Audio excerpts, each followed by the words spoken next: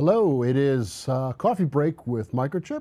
Time to take a few minutes out of your otherwise busy day and investigate a trending topic or an idea of interest that might make a difference in your next design.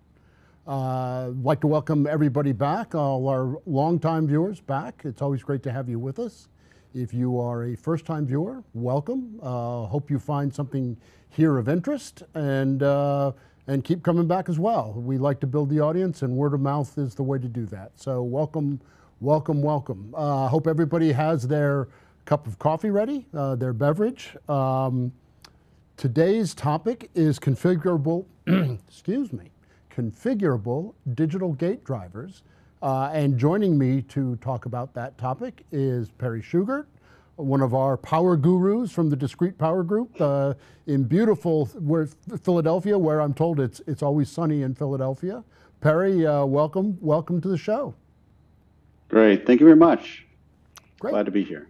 Super. And as we always do, before we get going, I will turn it over to my partner in crime, Austin, in the booth.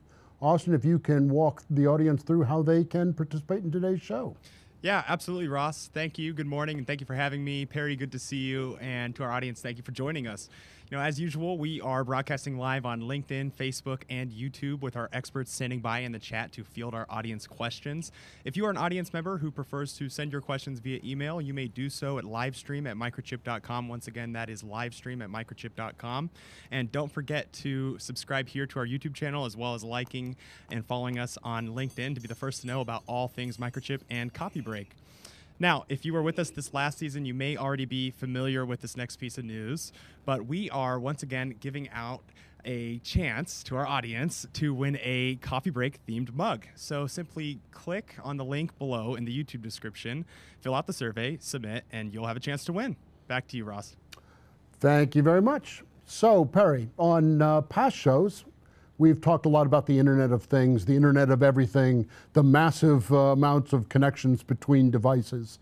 But there's another Internet of Things, or another massive amount of connections that's going on in an area that is not talked about as much, but probably should be, and that's power.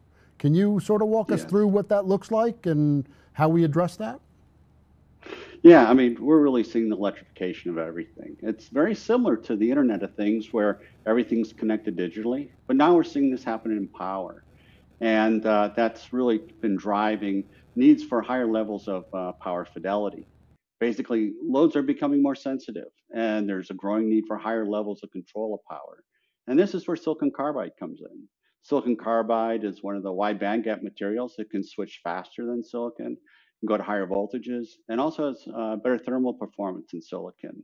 But it does have some challenges, specifically with the turning on and turning off of these silicon carbide devices. And this is where our digital gate drivers come in. They're ideally suited for unleashing the full capability of silicon carbide, where the analog method is just too limited in its ability to control it. So let's start with... And maybe... Oh, go ahead. Go ahead. Yeah, maybe as an example, in transportation, we're starting to see EVs coming from existing, new, and emerging companies. We're seeing buses also becoming much more popular, the electrification of buses. We're seeing wireless charging of the buses, trucks, both small and large, and aircraft are also becoming electrified. Well, I think you and I talked a little bit about this. I'm not getting on an electric airplane anytime soon, but the buses and the cars, okay. Airplanes, I think I'm gonna give that technology a little bit more runway. No pun intended. In terms of silicon carbide and these switching, what are some of the benefits to moving to silicon carbide? Well, I mean, silicon carbide, as I mentioned, has a higher switching frequency than silicon. And if you think of your silicon power switch, you can think of it as maybe the old plow horse on a farm. It was okay for a couple acres, but when you have hundreds of acres, it's just not going to cut it. You need something much more powerful. And that's where silicon carbide comes in. So silicon carbide is able to switch at a much higher frequency, which gives you one, better control. Also, it can shrink down in size, and it gives you better efficiency. But with that technology comes the need for a different type of gate drive, and that's where the digital gate drive comes in. Analog, as I mentioned, is too limited in its ability to control silicon carbide. So what people do is they have analog drive, they slow the switching down. And what happens is the switch gets hot, becomes inefficient. You may have to add some filters. So basically, you've diluted the performance of silicon carbide, and you've added extra cost and size to your system. And with the digital gate driver, we're basically able to unleash that full capability of silicon carbide. So with every technology, you get great benefits, but there's always inherent challenges to using them as well. Can you talk a little bit about what those are with the silicon carbide switches? Yeah, I mean, typically what happens, you got this very high speed switch, and you get some noise, some EMI. Silicon carbide is also more sensitive to short circuit, so it needs to be protected more. With this high speed switching, you do see some over voltage situations, you have ringing and overheating. And as I mentioned, to address this in the analog control, you really have to slow the whole thing down. With digital, it's different. We're able to use our augmented switching as a way of addressing these without sacrificing the performance. So what does that look like if I were to draw this out in a waveform? What would that look like? I know all the engineers like to we all like to look at waveforms. Yeah, so I'll keep it simple. So in a silicon switch, basically you're turning on and off. And there's a slope or a turn on time that's set by a gate resistor. And so you can think of this method of turning on, turning off as similar to driving a go-kart, where you're basically got your foot on the accelerator full or you got your foot on the brakes full. There's no where in between. So imagine driving to work that way. It's just not feasible. And with our generation 1 digital gate driver, we added augmented switching to the turnoff. So what happens is we give you another level. So you have two levels of turnoff. And you can configure that level to the voltage and time duration you want, depending on what are the specific needs of your application. And you can do this by using our intelligent configuration tools, basically an HMI that allows you to go in and set those voltages, set the duration. And then as you evolve your system, typically there's always some fine tuning. And if I look at, the analog method, fine tuning means I have to unsolder a resistor from the board, which is your gate resistor, solder a new one in, and retest. With us, it's more of a key click, and you've already reconfigured. So in our Gen 1, we also added an extra level in turnoff. So what that does is it really allows you to have that safe landing of the switch, such that, as I mentioned, silicon carbide is more sensitive to short circuit conditions. Typically in the analog drive, you can see at the top, it's just a linear slope. This way you can bring it down gradually and give it that soft landing.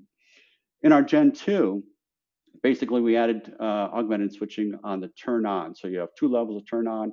We added another level on turn off. So you have three levels, all configurable. And then under short circuit condition, we added another level again, giving you that softer turn off. And the idea here is that with this augmented switching, you literally can unleash the full capability of silicon carbide versus the analog, which is basically diluting some of the performance to accommodate those challenges. So you mentioned the tool that we offer that makes these things a little easier to implement. Power in itself is always a challenge, and this, especially for inexperienced designers or people not familiar with silicon carbide, could be a little bit of a daunting design challenge. What do we offer for them, and how does that all work? Yeah, I mean, it's a great question, because when you look at the analog method, typically you have to design a board, lay out the board, test the board, realize you've got EMI or noise-related coupling problems, you relay out again, then you go test. So we replaced all that. So what you see here is one of our developer kits. This one, we call it the ASDAC Plus, actually includes our 6 SPLI low inductance silicon carbide power module.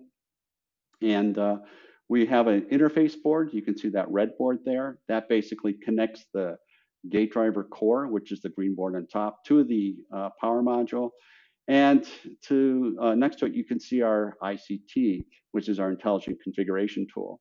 And the idea is you can go in, you decide what module you're doing. We have a catalog of modules that we've already optimized. You download that profile. If that's the way you want to go, you can load it right into your gate driver.